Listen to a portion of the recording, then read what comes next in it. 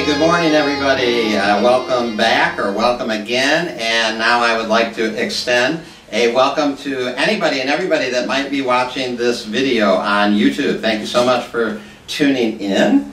We're so grateful that you are joining us in whatever way you're joining us. And again, thank you all for those of you on ACIM Gathering, and thank you all for being here today, those of you here in person in San Francisco. Hello. Okay, so the title of my talk today are Blessed Are They That Have Not Seen. Blessed are they that have not seen. And this is actually a quote from the Bible, but actually it's a quote in A Course in Miracles as well. The version, the way I just said it, with the words that I just said it, are how it is in the Bible, at least in this edition of the Bible, and it's from John. Chapter 20. And it has to do with the whole story of doubting Thomas. When Thomas, one of the apostles, isn't ready to accept that Jesus has risen from the dead. And he has not seen the risen Jesus yet, but other apostles have seen the risen Jesus. And Thomas tells the others that he's not going to believe it until he sees Jesus, until he sees the body. Not only until he sees it, until he puts his fingers into the nail wounds in his hand, until he puts his fingers into the wound in his side. And until Thomas does that, Thomas is not going to believe. Thomas is going to doubt the story. So that's why we call him Doubting Thomas. And so Thomas gets his opportunity. Jesus appears, and Thomas gets his opportunity to check out the wounds. And it's interesting, it's always portrayed like Thomas doesn't even really recognize Jesus when Jesus first appears. And of course this would be true, because if you really don't believe in something, you're not even going to see it if it's right in front of you. You'll interpret it differently. But it wasn't until Thomas actually touched Jesus and felt the wounds that Thomas suddenly saw and recognized Jesus as being Jesus, and then, you know, acknowledged that Jesus was risen. And Jesus, you know, says, "That's great." And this is the quote. It says, "Jesus saith unto him, Thomas, because thou hast seen me, thou hast believed. Blessed are they that have not seen, and yet have believed." So it's great when we see external proof and we get things in our mind and we feel like, oh, okay, I get it. But there's an even greater blessing, or there certainly is a blessing, that we can have when we can just know something is the truth, whether or not we've actually seen the external manifestation of it yet. And I think this is the situation and the position that many of us in the A Course in Miracles community are in at times, especially around ideas like healing, healing the sick, raising the dead. And I have discussions, because I am an admin for a large Facebook group with 14,100 members, and we have discussions about healing on that group. And there is a certain segment, let's say, of the A Course in Miracles community that's associated with that group that wants to reinterpret the Course's teaching on healing and the body being healed, and it's because they haven't seen it yet. And there's one person who particularly likes to argue, look, A Course in Miracles has been around for 40 years. If it was really about healing and the manifesting bodily healing, we would have seen it. And we haven't seen it. And so, you know, that's that argument. And we have a lot of discussions back and forth, and it's great.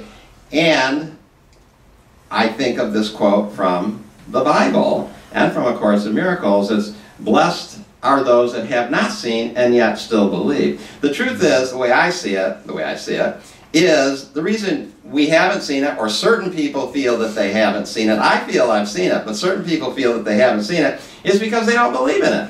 And you're not gonna see it if you don't believe in it.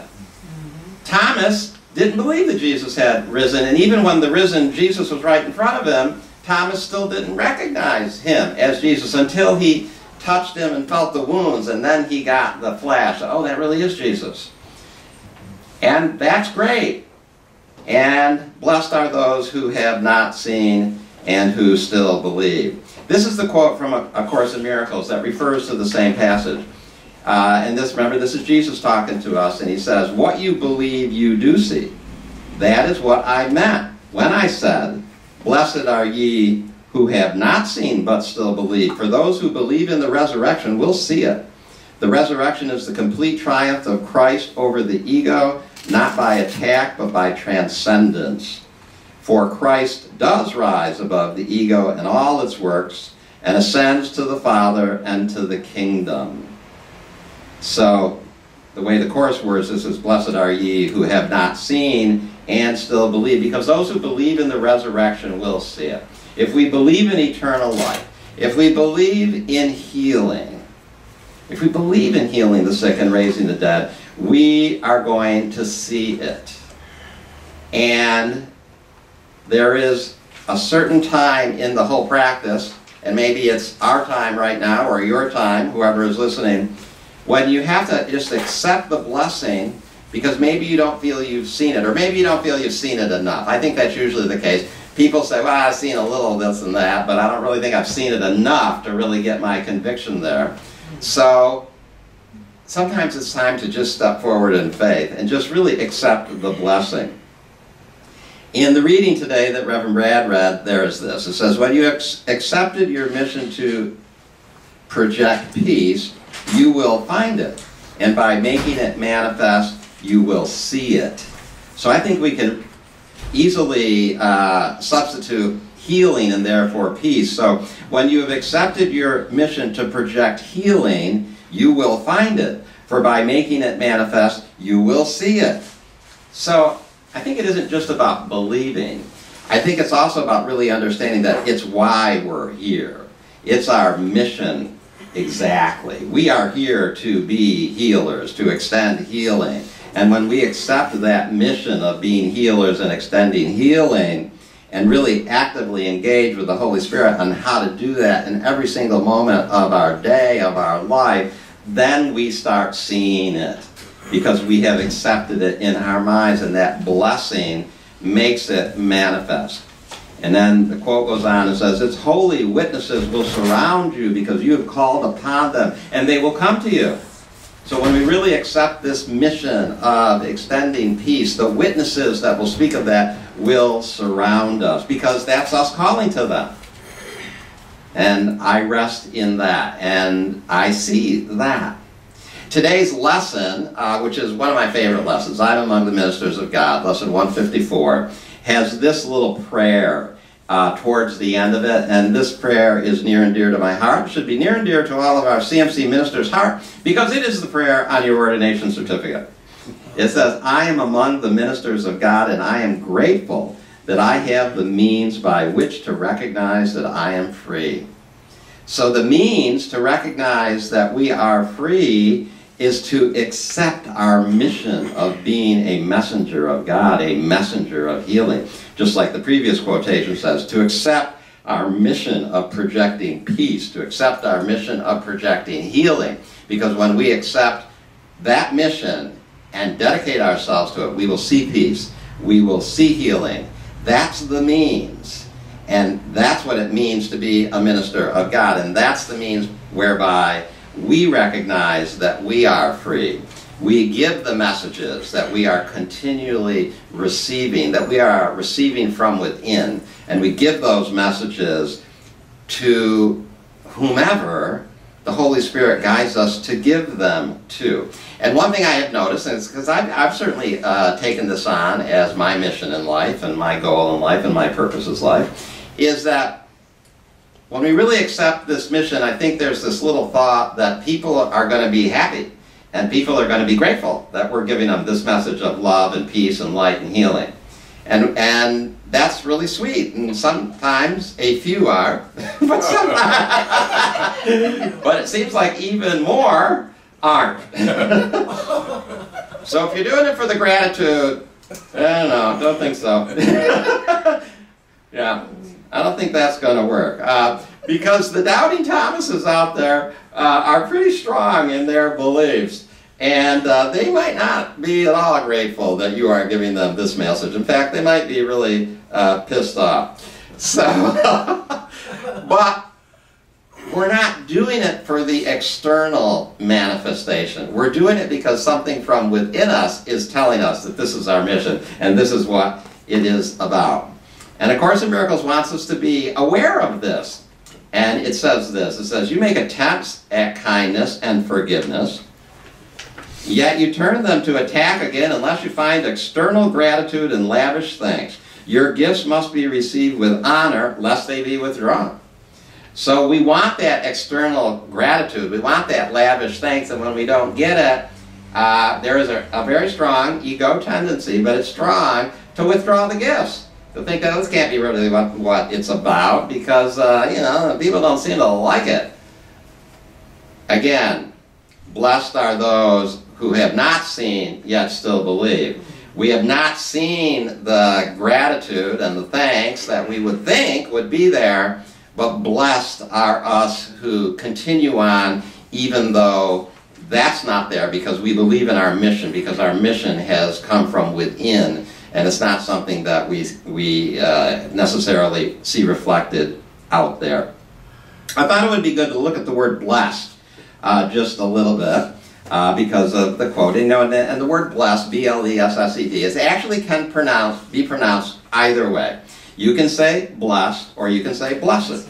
Blessed and blessed are spelled the same, actually mean the same, and you kind of, there's little kind of usages where things are used more frequently in certain ways, but it's actually the same word, and it could be used interchangeably. So you can say blessed, or you can say blessed.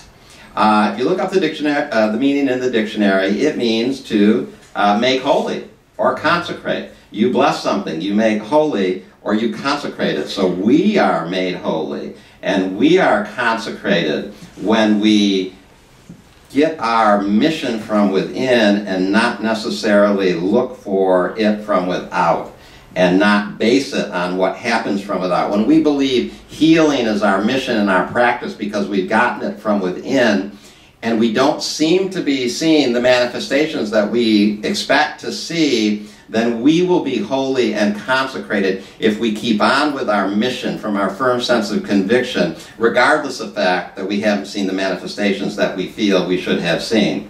It also means endowed with divine favor and protection. We're blessed. We're endowed with divine favor, favor from the divine, favor from God. We have protection. We're blessed. We're blessed. And we have that, and we know that when we continue on with our mission that we've gotten from within. It also means endowed with. We're blessed with health. We're blessed with abundance. We're endowed with it.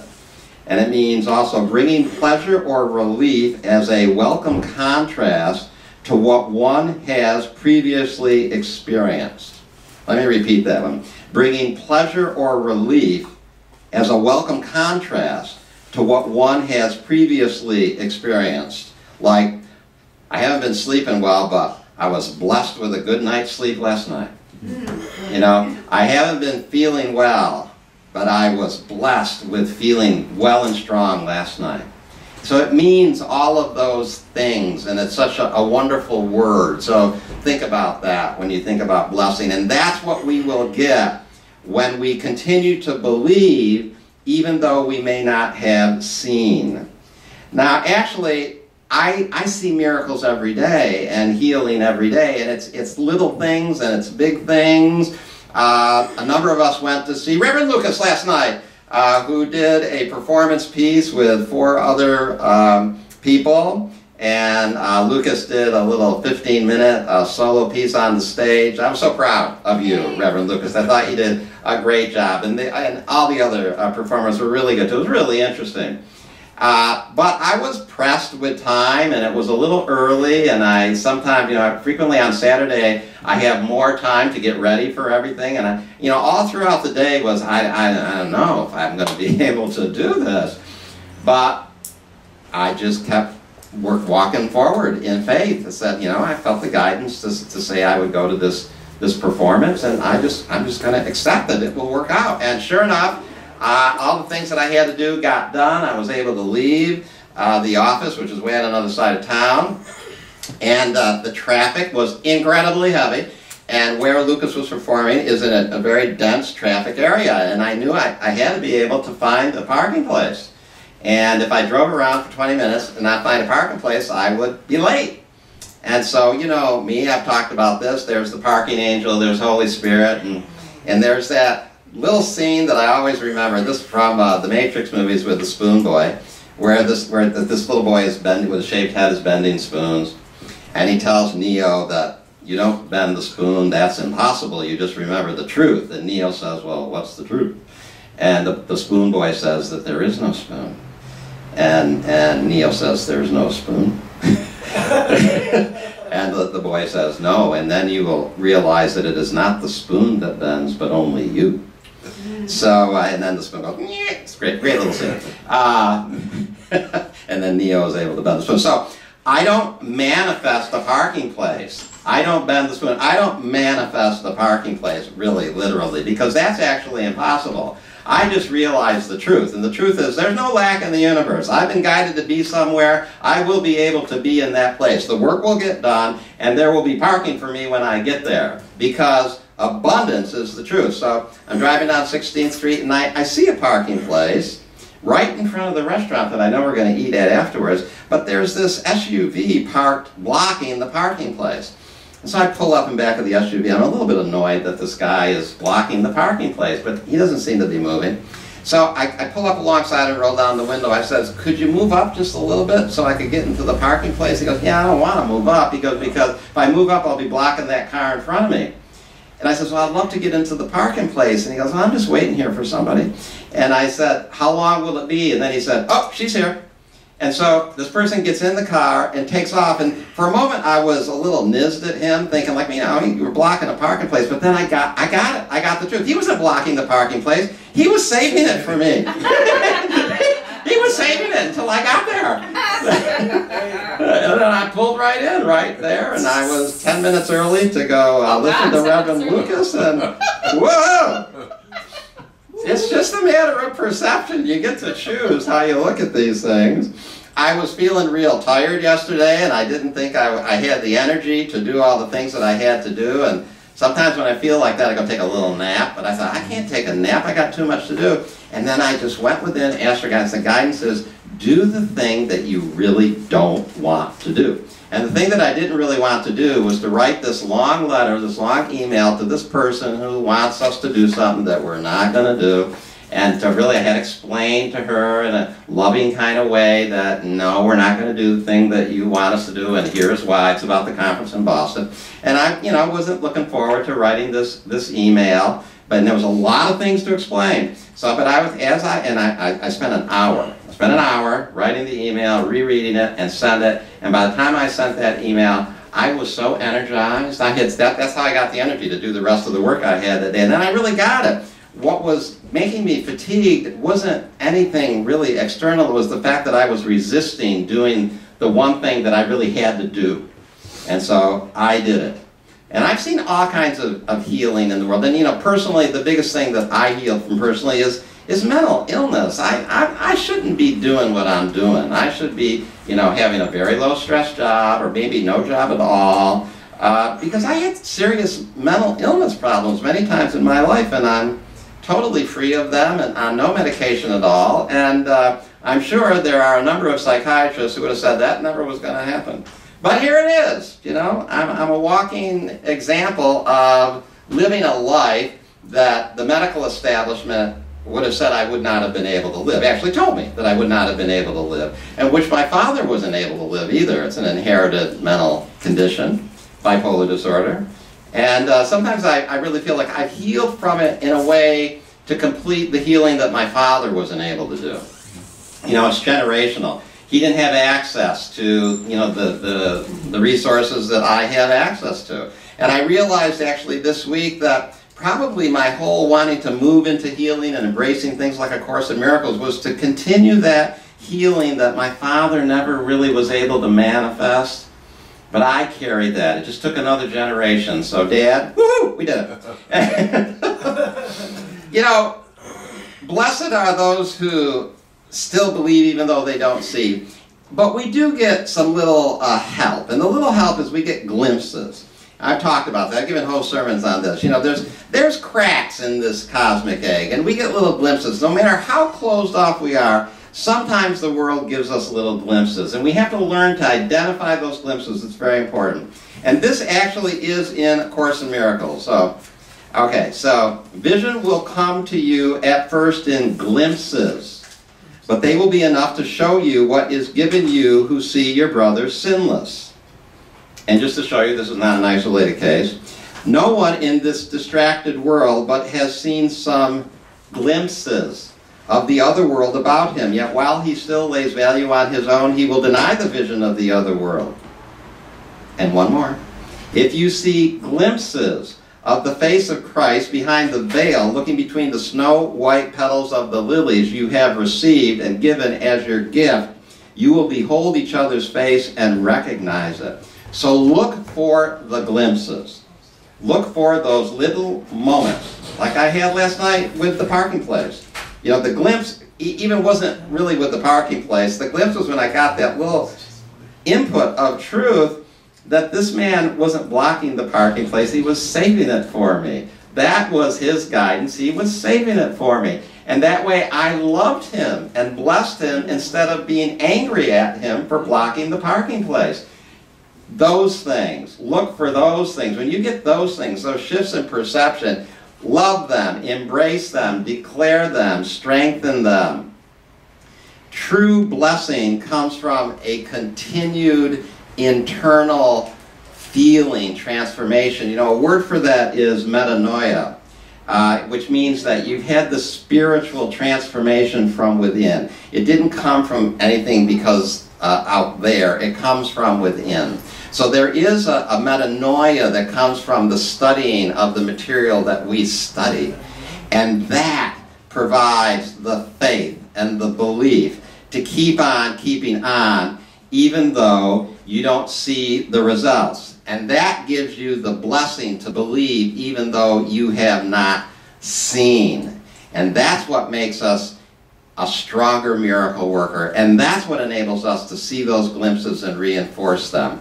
So take your blessing when things don't seem to be the way that you would hope that they would be, and know that you are being consecrated to see more manifestation as time goes on. Amen. That's my talk for today. Amen. Thank you.